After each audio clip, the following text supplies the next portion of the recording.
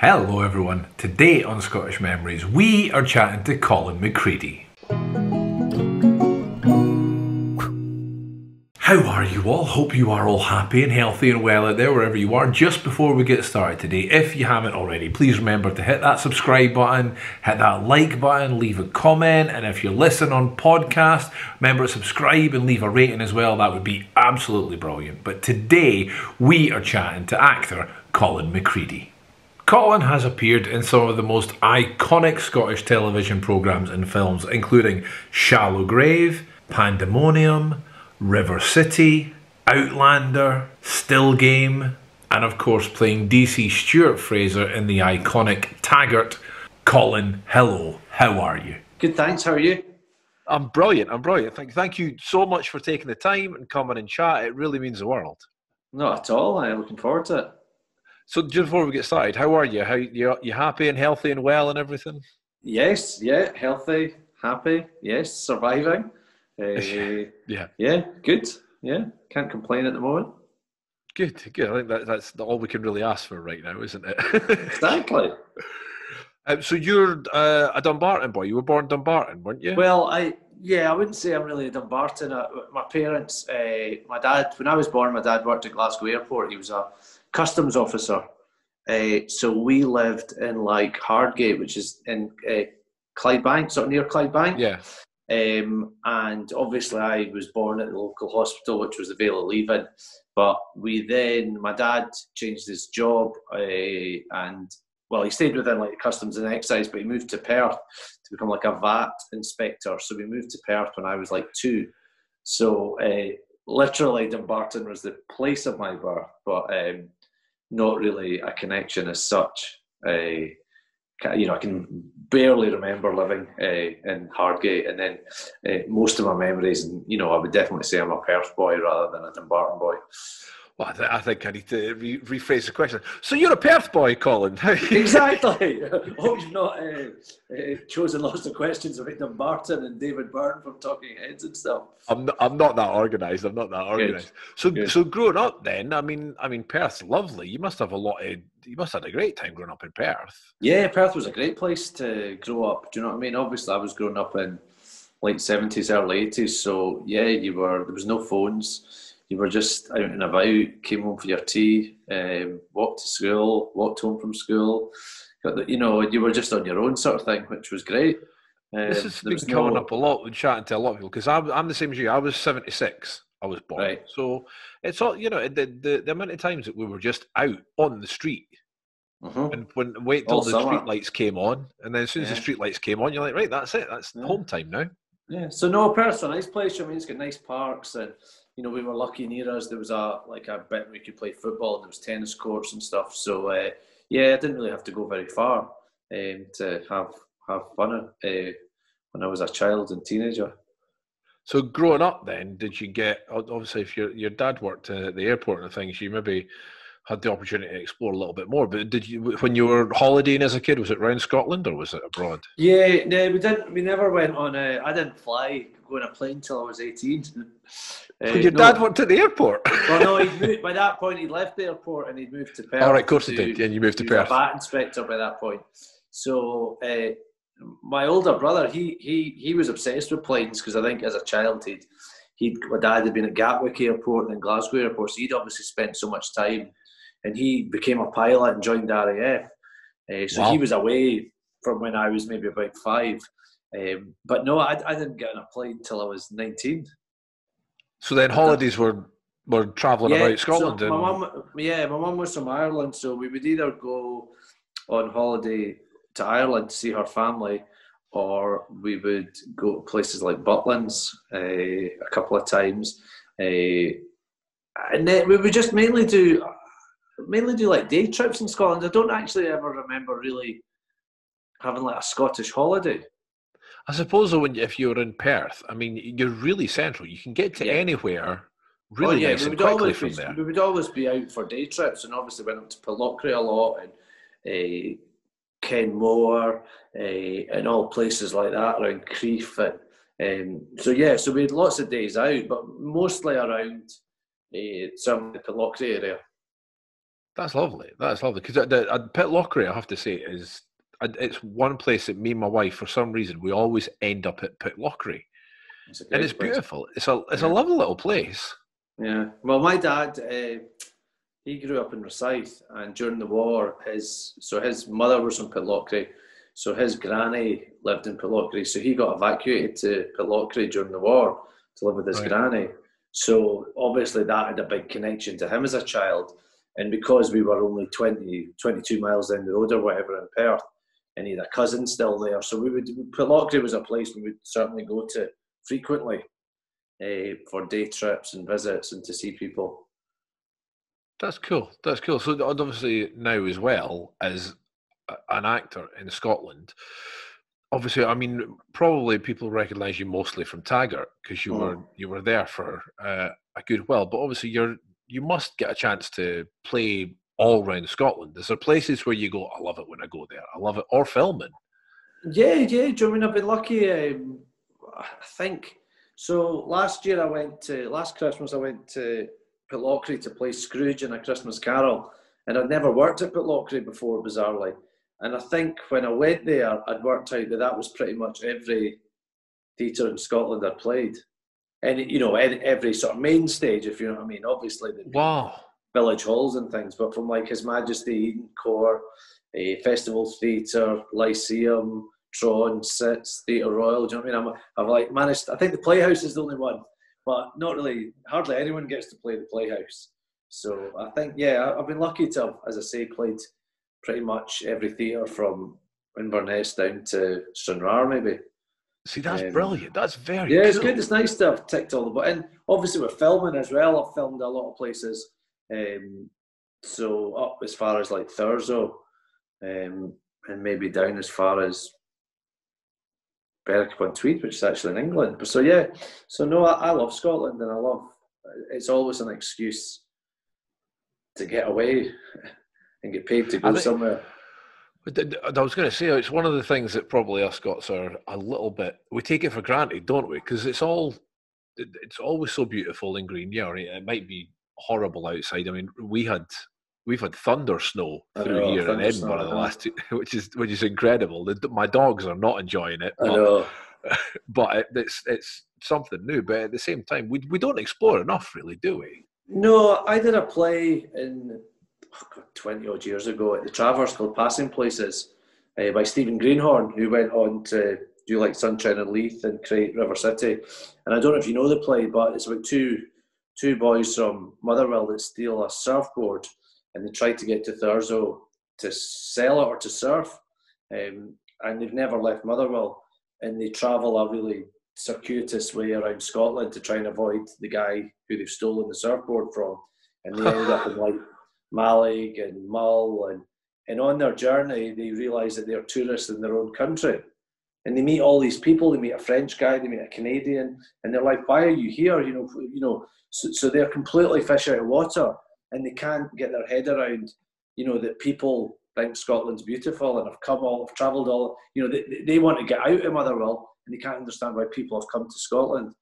And I think, unless you do explore Scotland, you don't realise how amazing it is. And if we had the weather, we wouldn't need to go anywhere for holidays. You're absolutely right. I mean, I can't remember. I've been fortunate enough to chat to quite a few people doing this series, and the one thing that everyone keeps saying as well is, mostly up north, we've got some spectacular beaches, and I mean like beautiful, like look like the Bahamas. That just, if you go in them, all your bits shrivel up inside you. You know what I mean? But they look great. Yeah, they look good. Who was it? It was Zara Janjua. She was telling me that there's a beach up the north of Scotland that on the one day of the year where it's, beautiful sunshine, all these film companies go, right, today, and they go out and they film these holiday adverts that are supposed to be Yes. Some of the beaches in like up in the Hebrides and Stornoway and stuff, which I've never been to, and that's on my bucket list at the moment, look out of this world. You know what I mean? They just look so good. And in October, we went up to the Murray coast, which I'd never been to. So we were like Lossiemouth, all that bit. It was just absolutely amazing, the beaches. So lovely. So when you did used to go on holidays when you were younger, was there places that sort of stuck out and you've revisited as an adult, or is it, since you're obviously when you're working anyway, you might have already went back to them. I think, as I say, I think Pitlochry is the one place that, because it was a place that my dad meant a lot to him, and we would go there a lot. And as I say, last year I was working there, and I've just been working there last week actually. So yeah, that's definitely somewhere. When I go back there, I feel as if I just feel at home there. I just love it, and you've got Ben Bracky above it. I love walking over the suspension bridge and along the dam and up the salmon ladder and around Loch Fastally. Yeah, I mean, I love it. But obviously, I love going to Arran. You know, I now take my kids. Like, we like to go camping in Arran, and Oh, you know, lovely. pretty much 2 or 3 times a year, we always have a kind of Airbnb, a kind of cottage type break in Scotland. We've got a dog, so you know, we'll go away to either, you know, maybe Fife or up to Murray, or we stayed around Montrose last year, and the beaches there are amazing as well, near Lawrence Kirk. So yeah, we're always looking for somewhere different to go. And you've got obviously quite a strong tie to Glasgow where you work as well. Mm-hmm. Now, as an Edinburgh lad, I'm probably one of the few Edinburgh lads that I love Glasgow. I like going through to Glasgow, but I have to say I don't know it very well. I'm not. Yeah. It's been the odd audition here or there that I've went through for, and you know it's like you're there, you audition, and then I'm back on the train coming back through. I don't get a chance. But I mean, when you go through to Glasgow, is there places that you go? Oh, I have to go visit there. Yeah, so obviously growing up in Perth, I would split my time as a teenager and between Glasgow and Edinburgh, you know, family in Edinburgh, and I did a lot with the Scottish Youth Theatre, so I was always going to Glasgow, and like I love Edinburgh, and still got family in Edinburgh, and I love going to Edinburgh. I love the pubs, I love the festival, I love the streets, but I kind of love leaving Edinburgh as well. It's a strange thing that because I've never lived there, I love being there. But like, say you're doing a show at the Fringe, it's still quite like getting the train away. I still, you know, and I've been in Glasgow 30 years now, and doing a show like Taggart, I was in it for 15 years. I basically filmed every part of Glasgow. So yeah, you must have done, yeah. Some of the best houses, you know, in the grandest arts and crafts houses, to like tower blocks, to football grounds, to the city chambers. You know, virtually every pub in Glasgow I've been in, filming in, so I know Glasgow really well, and I'm really good at driving. Like, see if someone says, "How do you get there?" Well, I know how to do that. And I know going from different locations to locations, I know all the shortcuts and things. So, you know, I like, you know, although wasn't born in Glasgow, I absolutely love it. Do you know what I mean? I think it's like the greatest city and one of the greatest cities in the world. And I love Glasgow. I would say it's the greatest city in Scotland. Because we'll agree. Because I'm not Glaswegian, I can say that as an outsider. You see, you can say that unbiasedly. I suppose you can say, yeah. Whereas I'm always going to be biased, but I think Glasgow's got something that Edinburgh hasn't, and that's its humour. Yeah, yeah. And people talk to you. There's a gallousness to Glasgow that literally people will stop you in the street and people will chat to you. And in Edinburgh, I know it's a cliche, or you'll have had your tea. You know, I know family when they come to Glasgow, just, oh God, everyone's so friendly, everyone speaks. People do chat a lot more. Edinburgh folk will be going to WeChat, but yeah, folk really do stop and engage with you a lot more, I feel, in Glasgow. I would agree with that, though. A lot more than Perth or Fife or, you know, anywhere. Yeah, no, I would agree with that. I think every city, every area in Scotland, everyone's always proud of where they're from. But I think Glasgow's got it in a way, and the people have got it that it shines through a bit more. Aye. I think it's nice. Like, you know, Edinburgh's like European, and Edinburgh's like picture postcard, and I could understand tourists, anyone coming to Scotland would go to Edinburgh first, but you know, Glasgow's more cosmopolitan, maybe, if that's the word. You know what I mean? It's more of a real city, if you know what I mean. But the rough and the posh, and it's kind of got everything about it. And, so yeah, you know, and I don't like to be Glasgow's better than Edinburgh, because, as I say, I love them both. It's just I've lived in Glasgow, so Everyone's got their preferences, though, and that's what it's supposed to be. I was chatting to Martell Maxwell a couple of uh-huh, weeks ago, and she's an ambassador for Dundee. uh-huh. So she was talking so much about Dundee, and I have to say, and I think probably this is something that a lot of us are guilty of as well. At least at this side of Scotland's guilty of. It's Edinburgh, Glasgow. It's Edinburgh, Glasgow. It's Edinburgh, Uh-huh. Glasgow. Dundee and Inverness, Aberdeen get a little bit missed out a little bit, and they're Yeah. beautiful as well. Well, as I say, I grew up in Perth, so I always like there was always a Perth Dundee sort of thing. In Perth, when I was growing up, was obviously a bit more quaint and a bit more like laddie da, I would suppose. But see now going to Dundee, Dundee is like it's such an amazing place. Do you know what I mean? It's got the V&A's now there. You've got Dundee Rep, which has done so well. You've got the DCA. You've got like an art school. You've got university. It's a proper student town. You know what I mean? It's got good bars. It's got such a buzz about it. Yeah, it does feel like in the last little while it's properly came to life, hasn't it? I think Dundee's pushed far ahead of Perth. It's got the good restaurants and the really good hotels and stuff. And I think, Perth lost a lot of its good shops, like McEwen's, which was like a department store. It closed. And I certainly feel any time I've been to Dundee recently, there's such a buzz about the place. Yeah. And I would encourage them, you start talking about university stuff to your kids, and Dundee would be a place I would say you should think about that. I'd just say anywhere that's got a statue of Desperate Dan in the middle of it, then it's good to be good. Exactly. So when you, as you were growing up and you were getting to explore all these places, we were kind of touching on. Sorry, I've went off track. So a different question came into my head. We were talking about growing up and playing all these sort of games and out and about and out in the streets. Perth must have been beautiful for that sort of thing. It's a lovely area. It's a lovely, friendly area. Yeah, Perth's a brilliant place to grow up, and it's got, you've obviously got the two big giant parks. You've got the North and the South Inch, and there's cricket and golf and rugby, and all the sports are there.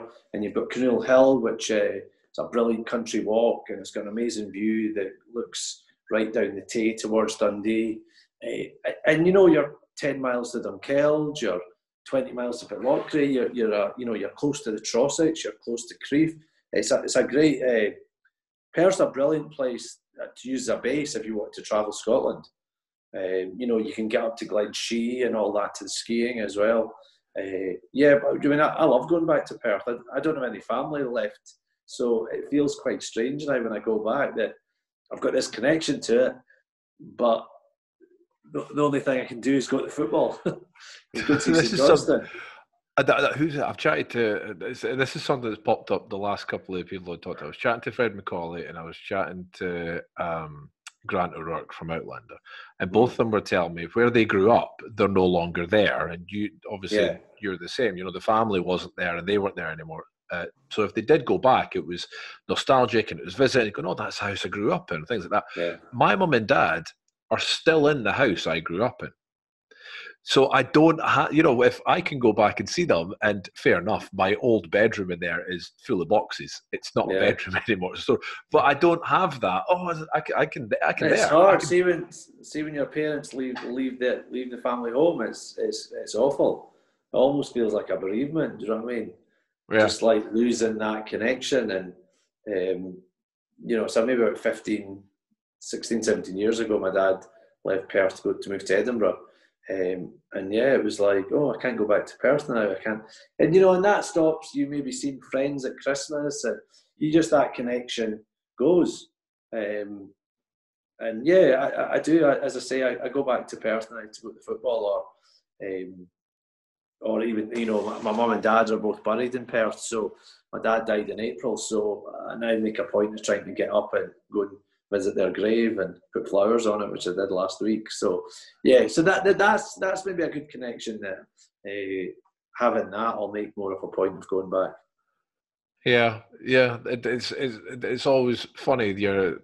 Nostalgia is a funny thing, isn't it? When it pulls you back somewhere, and memories always they seem to come out of nowhere sometimes, and the smallest things. Absolutely, yeah.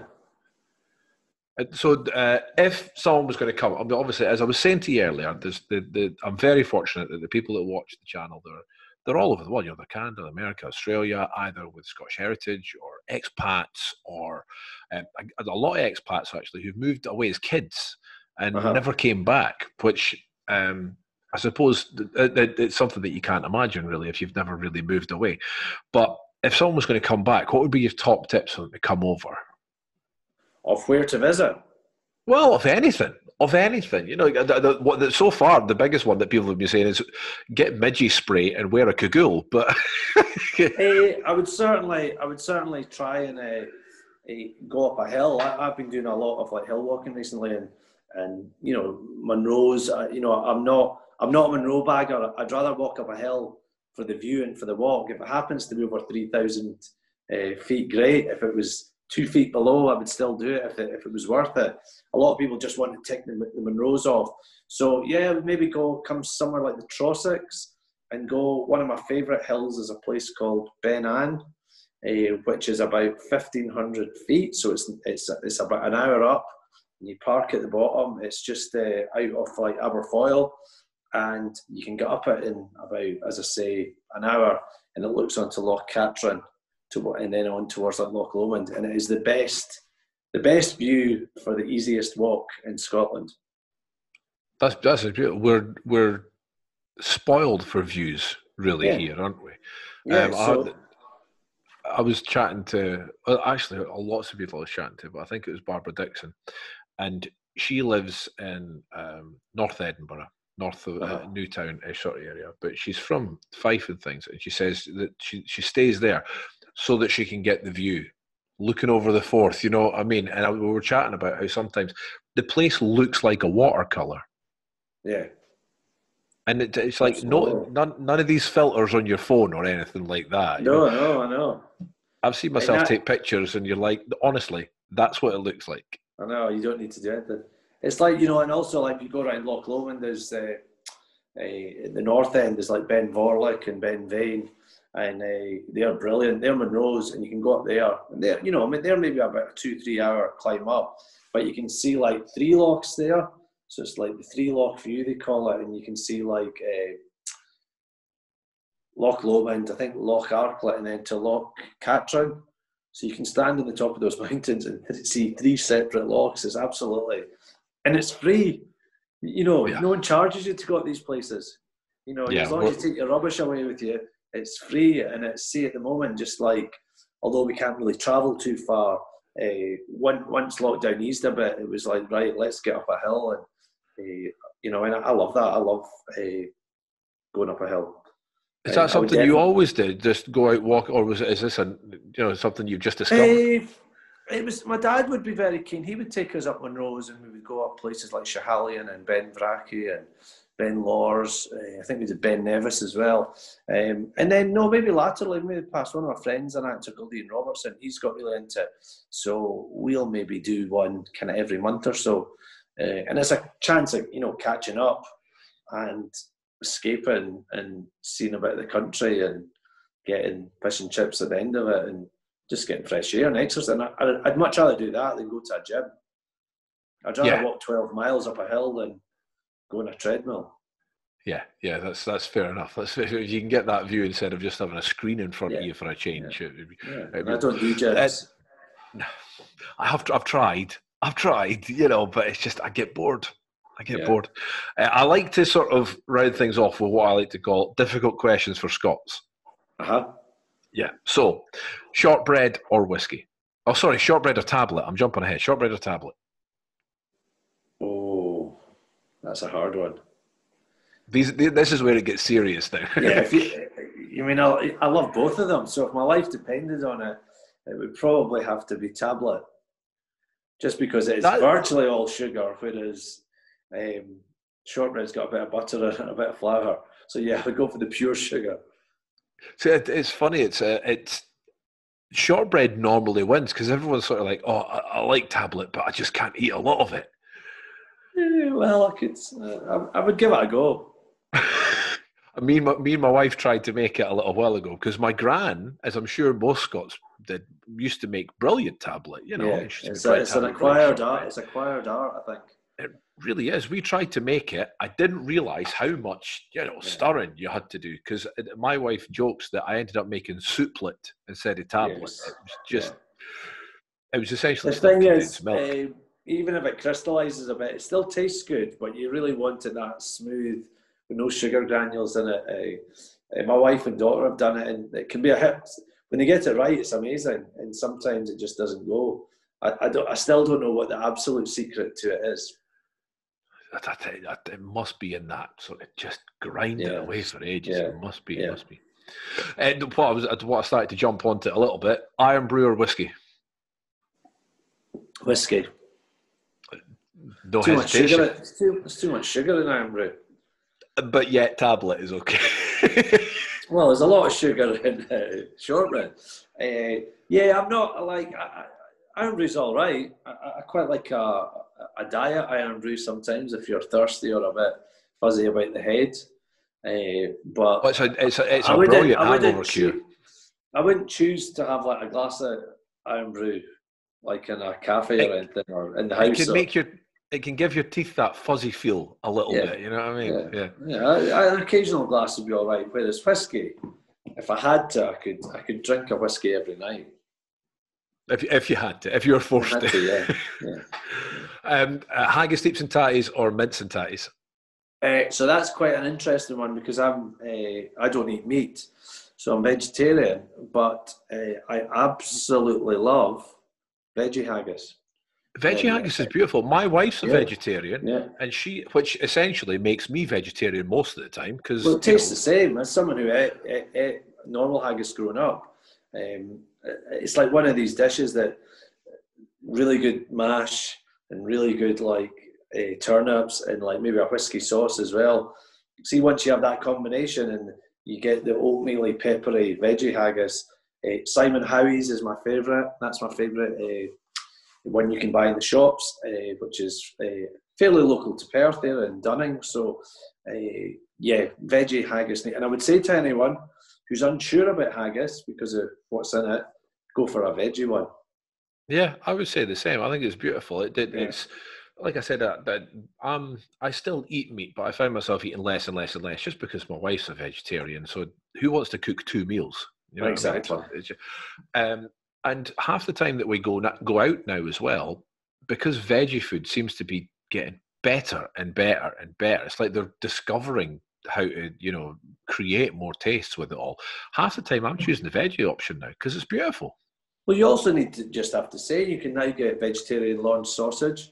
You can get vegan Scotch pies made by Bells who do like the normal Scotch pies. So there's like you can get a Greg's vegan sausage roll. It's literally not a hassle anymore. For so long I would go to football and you would want a pie and you would sometimes get a macaroni pie, but normally you would have no option. It would just be meat pie or nothing. And you'd be at the football starving, eating a packet of crisps while all your mates were having a steak pie or whatever. But now things have really changed. I love a macaroni pie. And a lot of, as I say, Scottish delicacies come as vegetarian or vegan now. Yeah. But I have to say, you put it in my head, I do love a macaroni pie. Yes, macaroni pie is a great thing. Last but by no means least, caramel wafer or Tunnock's tea cake? That's a hard one as well. Tunnock's tea cake, I think. This one's this is the one that everyone finds difficult. It's really ending up as a 50-50 split, this one. Yeah, because as much as I love a caramel wafer, there are a lot of things that are quite similar to it. So there's maybe other chocolate bars that are not dissimilar, other biscuits that are not dissimilar, whereas a Tunnock's tea cake, there's nothing else like that. Yeah. It's completely unique. So it's uniqueness that would swing me towards it. It is beautiful. Alan Stewart was chatting, and he was saying he has one at the interval of every panto. Does he? He was telling me he has one at the interval in every panto. And a couple of years ago, when Andy took ill and he didn't do the panto, he sent him a massive box. He just went, "There you go," huge box of Tunnock's tea cakes. And I don't think he said he got through them. Ended up giving them away at the cast and everything because it was so big. Amazing. He loves them. Yeah, no, they are fantastic. Colin, this has been absolutely brilliant. Thank you so much for sharing your time and coming No on and problem. chatting with me. It genuinely means the world to me. I hope everyone's healthy and safe in your family, and thanks for sharing your time. No problem. Thanks, Tony.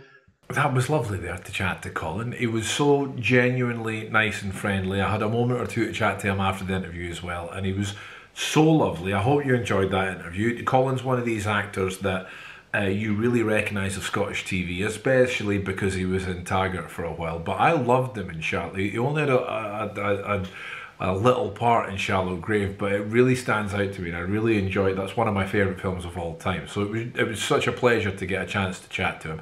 Hope you enjoyed that. We're going to take a little break for Scottish Memories just now till after the new year. So I hope you won't miss us too much. If you want, why don't you go back and listen to all the other interviews or go check them out on YouTube. They are all there for you to watch and listen to. But I hope you're all happy and safe and healthy. Until next time, bye humans.